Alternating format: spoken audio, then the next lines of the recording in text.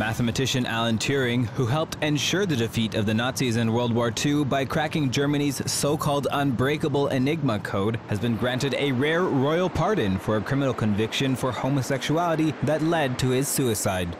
Turing's electromechanical machine, a forerunner of modern computers, unraveled the code used by German U-boats in the Atlantic. His work at Bletchley Park, Britain's wartime code-breaking center, was credited with shortening the war. He's a mathematical genius, but he's also been called the father of computer science for his work with the Turing machine and the Turing test, and so he kind of laid the foundations for computer science as it is today.